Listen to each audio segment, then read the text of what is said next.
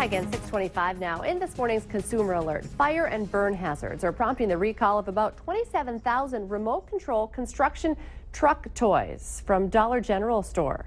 The recall involves a toy excavator and a toy shovel loader. Dollar General's received 5 reports of the toys' remote control overheating, although no injuries have been reported.